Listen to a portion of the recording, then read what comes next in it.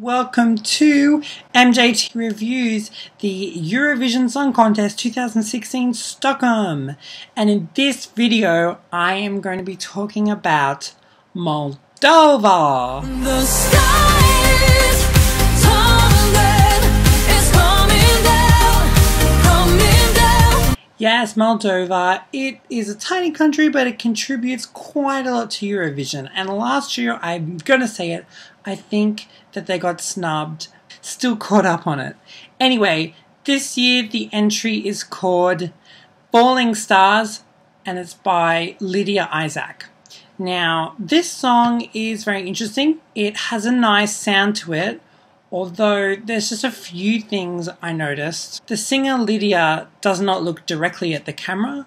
She's like singing her song. She's like, the sky is falling, feeling hot, feeling hot. The sky is tumbling. It's like she's reading off a prompter. She just looks really nervous, and I'm like, how did she get chosen if she looks so nervous? I really don't know. But looking at the song, because it is a songwriting contest, the first verse is really nice. I quite liked it. The dream we had disappeared, still I believe I'm holding on. And the bridge is really cool. The brightest falling stars. I feel like a theme is now happening with Eurovision songs, that there's a building bridge, like, wait, that was the theme last year, building bridges.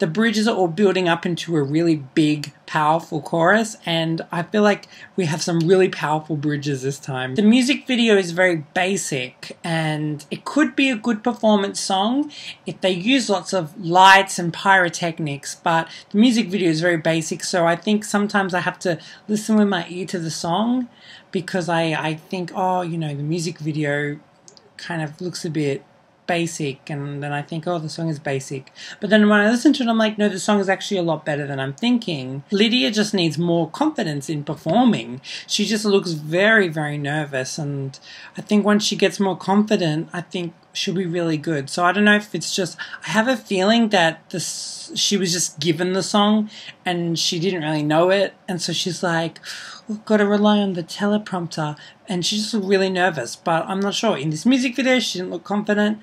I'm not sure what it's going to look like. Hopefully she just kills it on the night. Listening to the song itself, I actually liked it a lot more than looking at the music video, and I think the song has a very club popular kind of sound, and I liked that she had a pure belt at the end of the song. It was a really nice pure belt.